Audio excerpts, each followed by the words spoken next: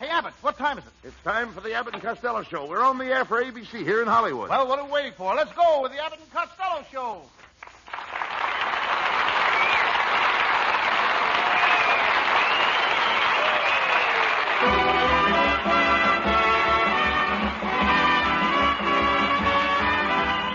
Yes, it's the Abbott and Costello Show, produced and transcribed in Hollywood for your listening and laughing pleasure. Chuckles with a carload and music by Matty Malnick. So hold on to your chairs, folks, for here they are, Bud Abbott and Lou Costello.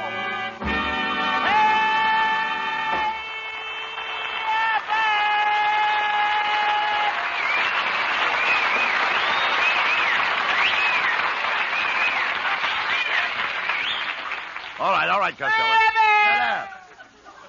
Hey, Abbott! Costello, here I am. What are you so excited about?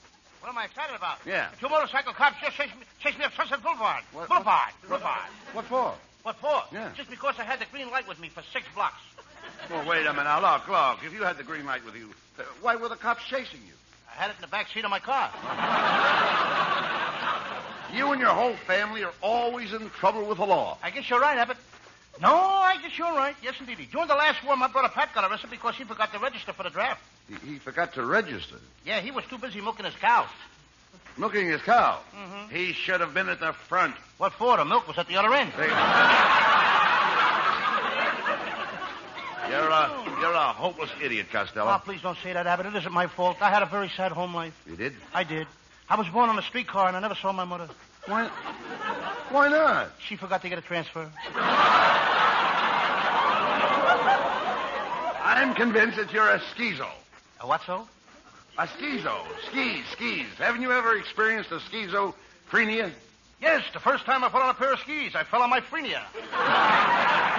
But don't bore me out, Abbott. I don't feel so good. I went to the doctor, and he told me I was as sound as a dollar. Well, if you're as sound as a dollar, then why are you feeling so bad? Do you know the shape the dollar is in these days? Costello, how does it feel to be a moron? It feels pretty good once you're used to it. Oh!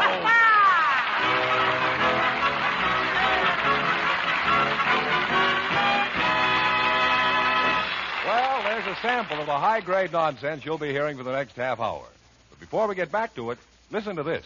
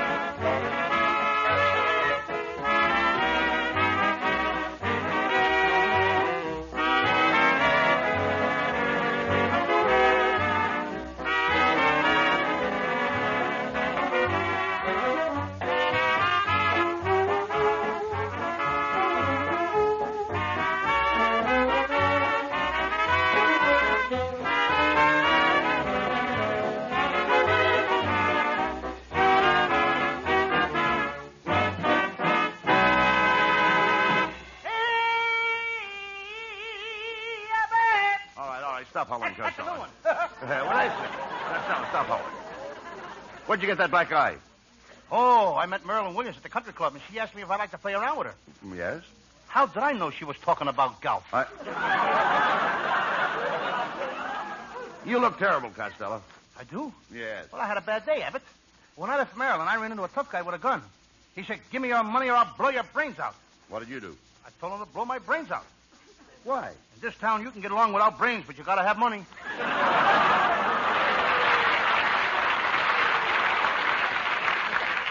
Well, never mind that.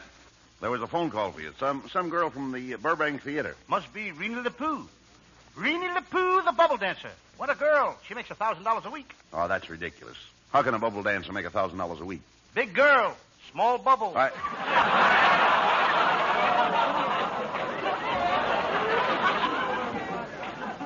Does Marilyn Williams know that you're running around with this bubble dancer? Oh, sure. I told her, and she took it like a trooper. Like a trooper? A storm trooper. Well, now, don't be too hasty in giving up Marilyn. For Lena LaPoo, especially. No, Reenie LaPoo. Reenie, is it? She's French girl. Oh, French girl. Are you sure that Miss LaPoo loves you? Oh, sure. Yeah, but she'd do anything for me. Okay. She loves me so much that she goes out with other fellows so I can get the proper rest. Ain't she a nice girl? Do you think you'll marry her? Nope. We got different ideas about marriage. She wants to have 5 boys, enough for a basketball team. Well, what's wrong with that? I'm a football fan myself. So stupid. Tell me, is there a school for morons? Oh, sure there's a school for morons. You mean you didn't know it? No, I didn't. And all the time we thought you were playing hooky. Costello, you'll be the death of me yet. What was that? I said you'll be the death of me yet. Promises. All I get is promises.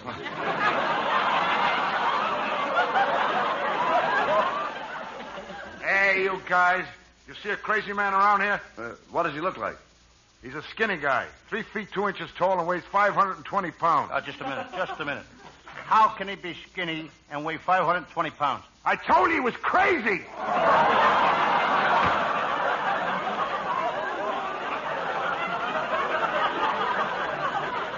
You know the door shut before he went out? 2 to 1, the sound guy's got the script upside down. Well, he's crazy. Hey, every week more crazy people come into this show. Last week, Abbott's wife walked in here with a rubber plant. Now, wait a minute. What's the matter with my wife walking in here with a rubber plant? Growing out of her head? Mr. Costello. Hey, Mr. Costello. All right, Norman, all right. What's the trouble? Well, you know that box of matches you gave me yesterday for my mother? Yes? Well, she can't light them. Well, here, give me the box. Now, I'll show you how to light them. Look, I just striped them on the seat of my pants. I know, but she can't wait for you to come over to the house every morning when she wants to light the stove.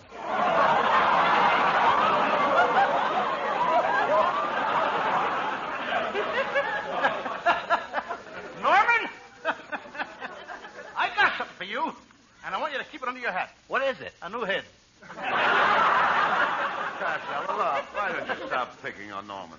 Oh, why don't he get out of here and get himself a job? Norman, when I was your age, I was working in a store for $3 a week, and in 5 years, I owned the place. Yeah, but you can't do that nowadays, Uncle Louie. And why not? Now they've got cash registers. That was Abbott's nephew, folks. And at the end of the season, we're going to send him to the Harvard Medical School in a bottle. Oh, now, look, Costello. Norman is a brilliant student of history. Right now, he's studying about the Egyptian pyramids. What's that? Well, they're great big things made out of concrete that took thousands of men to build them.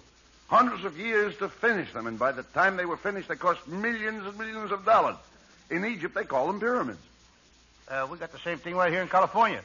Yeah? We call it the Hollywood Freeway. Talking about pyramids, did you see those cars on top of one another? Yeah, yes, I saw them. The joke vinks, don't it? Yeah. Well, I gotta go now. I got myself a new job. I'm with Phil Spitalny's all-girl orchestra. Well, that's fine. How do you get along with all the girls? Wonderful. He's got 40 girls, and every night after rehearsal, I'll grab each one of them and I kiss her goodnight. Wait a minute. You kiss 40 girls? Aren't you overdoing it, Lou? Yeah, but if you saw these girls, you'd be overdoing it, too.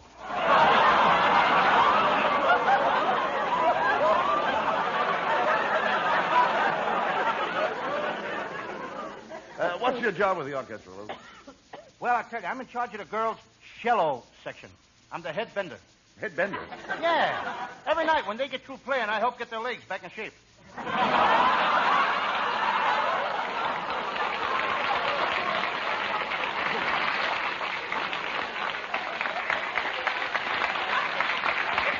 Well, isn't that dangerous work, Lou? Well, I'm used to dangerous work, Abbott. In the summertime, I'm a high wire walker in the circus. Do you use a net? No, my hair is just naturally curly.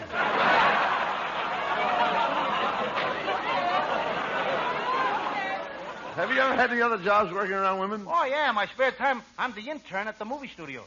I treat stars when they get hurt or something. Oh, are you kidding? What do you know about first aid? Suppose a big star like Rita Hayworth fainted on the set. Now, how would you go about reviving her? Well, I put my arms around her, and I hold her close, and then I smother her with kisses. Well, what good would that do her? I don't know about her, but it sure would do wonders for me.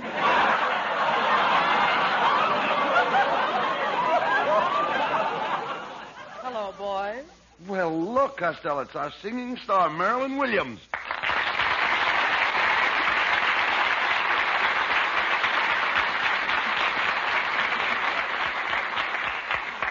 Marilyn, I want you to know that we're very happy that you came over here from England to sing for our show. I think you're wonderful, Marilyn. Why, thank you, Mr. Abbott. In England, I was considered just another canary. A what? A canary. How do you like that? Over here, we got nothing but those little yellow ones. My, what is that I smell? It's a new perfume I'm wearing. It's called Roy Rogers No. 5. Do you like it? Why, yes. Trigger comes through just as clear as a bell. Marilyn, why don't you marry me? I'll take you away from all this. Oh, but I'm very happy, Lou. I have mink coats, diamond rings, automobiles, and thousands of dollars. Okay, then I'll take all this away from you. Don't pay any attention to him, Marilyn. Why don't you let me take you out over the weekend? Oh, I'm sorry. I have a date with a very sporty friend of mine, and if I go with him, he'll take me to the El Rancho Vegas and let me play roulette. If you go with Abbott, he'll take you to the La Brea tar pits and let you pitch pennies.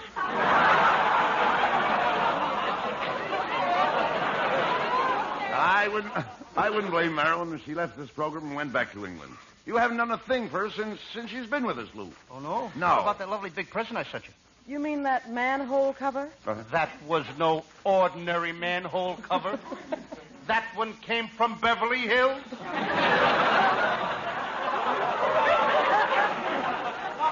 Marilyn, why don't you forget about Costello? I'm the man for you. You and I would get along together like ham and eggs. That's Abbott, folks. Always putting himself first.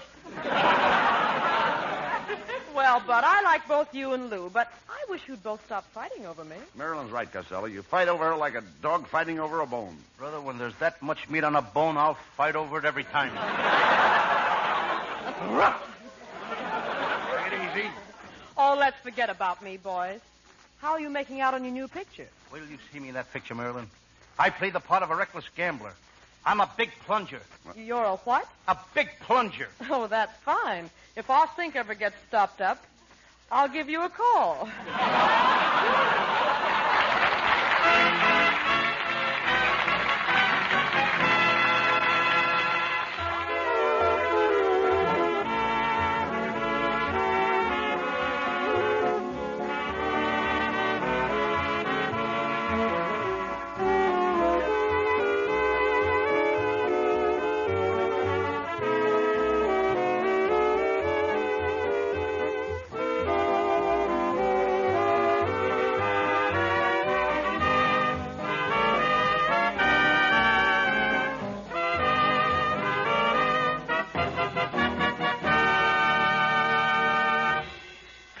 let's get going. Now, wait a minute, Costello.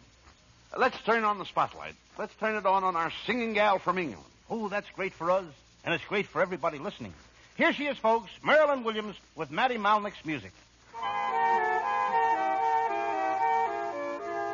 From the new Broadway musical, Where's Charlie? Here's a song I like. My darling, I've wanted to call you my darling for many and many a day. My darling, I fluttered and fled like a starling. My courage just melted away. Now all at once you've kissed me, and there's not a thing I'm sane enough to say, except my darling, get used to that name, my darling, it's here to stay.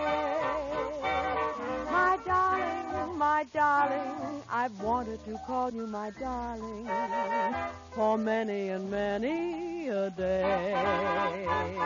My darling, I fluttered and fled like a starling. My courage just melted away. Now all at once you've kissed me, and there's not a thing I'm sane enough to say, except my darling, get used to that name, my darling.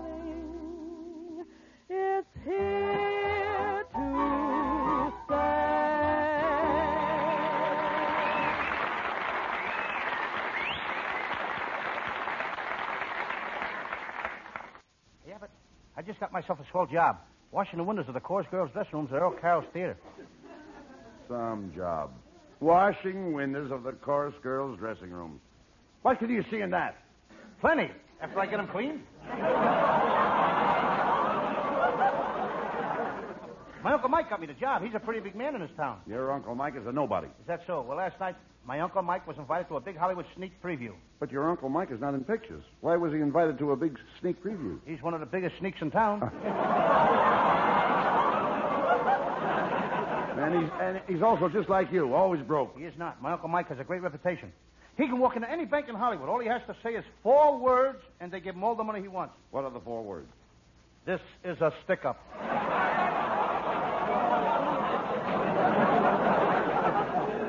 No, I don't see how your Aunt May puts up with Mike. Well, they get along pretty good. I can't see it. Uncle Mike is the boss in this house. Aunt May runs the kitchen, and she tells the cook what to do. She tells the maid what to do, and she tells the gardener what to do. What about Mike? He can say anything he wants to the cat.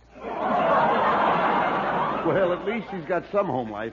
Costello, why don't you find a nice woman? That's the home type. I got one. Last night I said to her, let's go out for dinner. She said, no, Louis, I'll cook dinner for you. Then I said, how's about going to a nightclub? And she said, no, Louis, we'll stay home and listen to the radio and save money. Oh, wait a minute. She sounds wonderful. Where did you meet her? My father introduced me to her. What did he say? He says, Louis, this is your mother. Yeah, Dummy, why don't you find a nice girl and ask her to marry you? I did have it. I asked that little blonde school teacher next door to marry me. Then what did she say? She said, ask my father. Well, did you ask her father?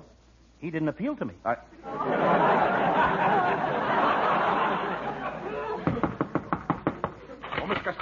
Mr. Costello, I got a note for you here. This time he beat the door in.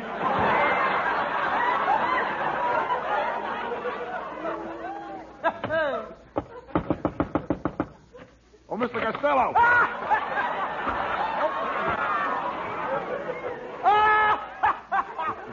Let him walk through the door.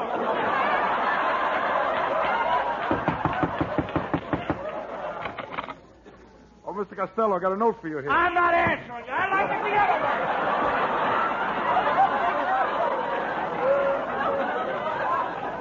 Well, you say you've got a note for Costello?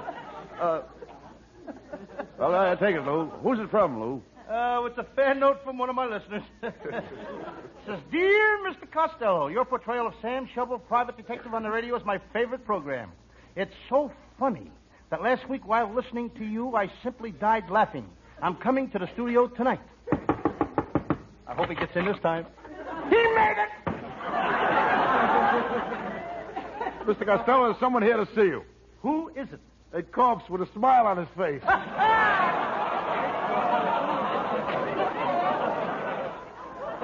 Abbott, a Sam Shovel detective. I'm scaring half the people in the country to death. What about the other half? The Thomas Committee will take care of them. Well, never mind that. What is your Sam Shovel story for tonight? It's one of my most famous cases. I call it the case of the boy named Tony, whose mother kept him locked in a closet, or Tony's home permanent.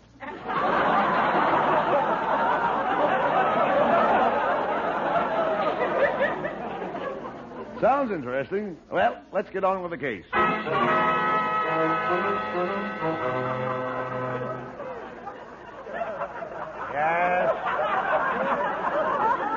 Yes, I'm Sam Shovel, private detective. I'm sitting in my little office with my legs crossed. The hard way. Behind my back. I'm sitting here typing a report on a famous criminal.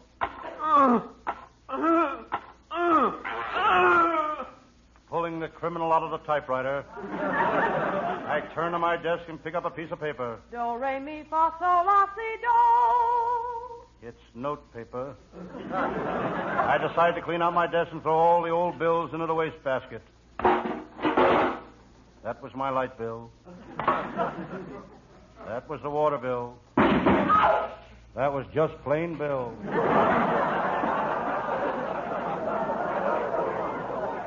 I glanced down at the desk. There lies a folder of one of my early cases. The case of the murderess with the long golden hair. I made a lot of money out of that case. She was a beauty. I was dying to meet her. I spoke to her in Kansas City, but she gave me the brush. I tried to talk to her in Cleveland, but she gave me the brush. In Washington, she gave me the brush. In Buffalo, she gave me the brush. I never got acquainted with her, but I made a fortune selling her brushes.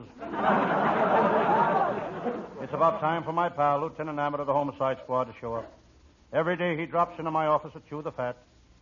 I wish Abbott would stop chewing the fat. My arm is full of teeth marks. The door closed. Hello, Sam. Sam Shovel. That's Lieutenant Abbott. He's a brilliant man. He hasn't spoken for 3 pages. Now he comes on with a line bristling with humor saying, "Hello, Sam Shovel." Sam. And you're in. Why do you stay cooped up here all day? Why don't you hire a typist to do your office work? I had a typist, Lieutenant, but I had to let her go. She could only type with one finger. Why? She had only one finger. She came from a very poor family. She had 9 thumbs. A typist with 9 thumbs? Every time she hit that space bar, the typewriter jumped off the desk. Any new cases today, Sam? Yes, a guy came in here this morning and told me he shot both of his aunts. He put 6 bullets in one of them and 4 bullets in the other. And he wanted my advice. Well, what'd you tell him to do? I said, go home and get the lead out of your aunts.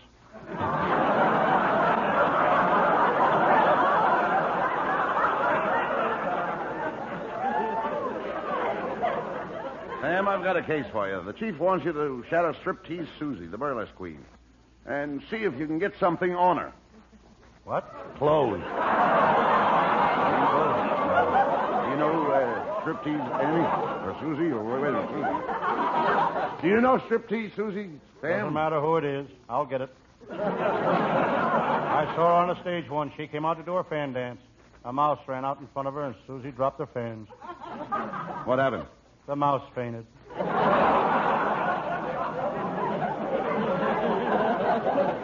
Well, forget about that case, Sam. How would you like to help me collect some evidence against Waterfront Lil? I think her cafe on the riverbank is a hangout for the smugglers, but I need more information. I'll help you, Lieutenant Abbott. I'll go down there with you. Hand me my fishing pole and that can of bait. What do you want with the bait? I'm going to worm the information out of her. Sam, you're a tough detective. Waterfront Lil used to be your girl, and here you are ready to double-cross her. Yes, Lieutenant Abbott. I'm a detective through and through. Why, I'd double-cross my brother. Hello, Sam. Get out of here before I double-cross you. Who was that? My brother. Now, come on, Sam. We're going to Waterfront Lil's Cafe.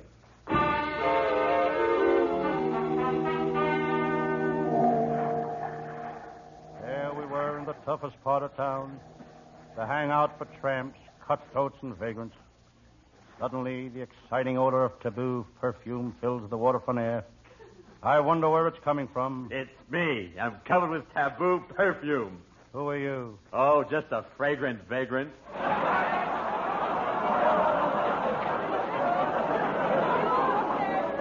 No matter what we give Abbott's nephew, he gets nothing.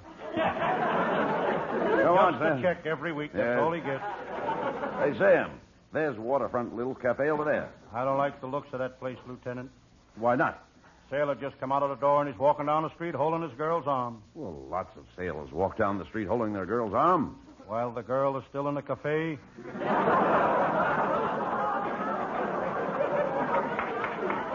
We walked toward the cafe. Lieutenant Abbott was looking left and right. He has shifty eyes. He shifted him in a second. Together we entered the saloon through the doors. They were swinging doors. They were really swinging tonight. The place was full of tough mugs. A guy 8 feet tall walked toward us. He was a longshoreman. He was a long and strong.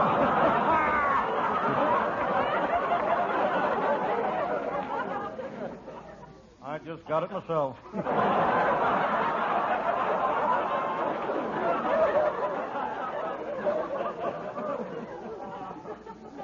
We should read the script once in a while, Abbott.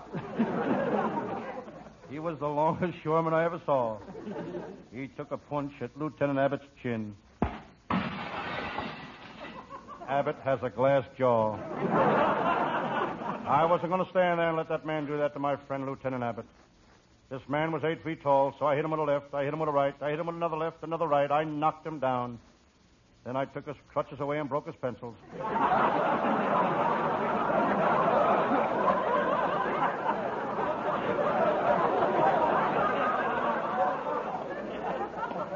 I looked up. Waterfront Lil was standing beside me. She was more beautiful than ever. She spoke. Hello, Sam. Hello, Miss Waterfront. Call me Lil, you gorgeous hunk of man. Okay, Lil, you gorgeous hunk of man. Never mind the romancing, Sam.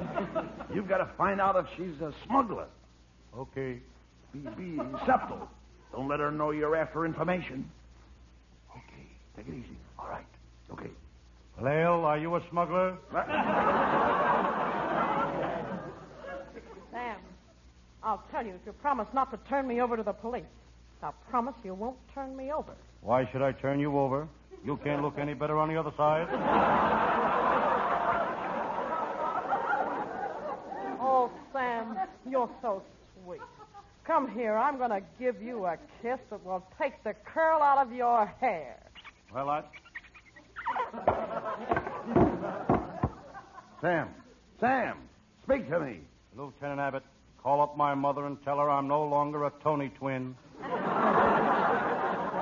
Well, Lil, we've got you at last. I'm taking you in. Oh, no, you're not. You'll never take me alive. Quick, Sam, put the handcuffs on her. She got me. I'm shot. Oh, I'm sorry, Sam. Quick, Lieutenant, call an ambulance. We'll take Sam to the hospital. No, not the ambulance. Sam, don't you want to go to the hospital? Yes, but I ain't riding in no ambulance through that Los Angeles traffic. A man can get killed that way. I'll walk. Oh, quick, get him out of here.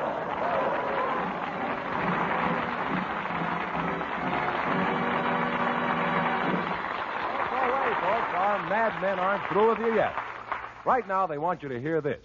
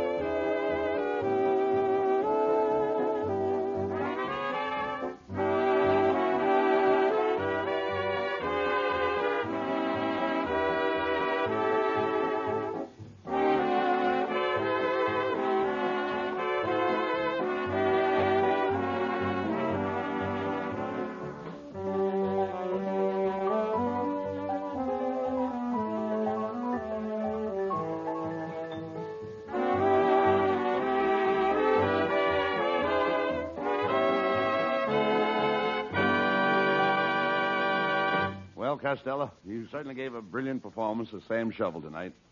Thank you, Bud Abbott. You were full of pep. Yes, sir, you certainly were effervescent tonight. Did you ever see me when I ever fussn't? Ever fussn't? Now I know what happened to Baron Munchausen's riders. We've got 'em. Oh, good night, folks. Good night to everybody in Patterson. Good night.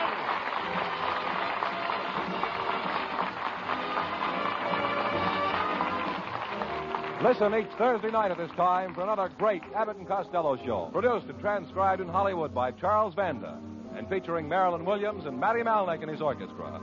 Be sure to stay tuned for the outstanding entertainment which follows throughout the evening on this ABC station.